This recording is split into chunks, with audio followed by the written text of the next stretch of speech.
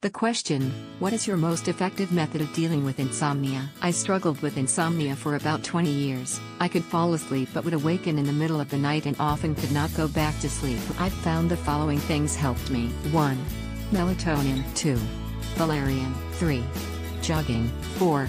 Playing Malcolm Gladwell audiobooks at night while I sleep. Seems to distract me and stops my mind from worrying. 5. A glass of red wine. 6. Ambien. Worked, but gave me chest pains and I thought I was gonna die. I'll never try that again. 7. Marijuana. The strain Snoop Master works really well but makes me fuzzy-headed the next day. 7. Foundation training by Eric Goodman. Particularly this video. Hands down, the foundation training workout is the best solution I've tried.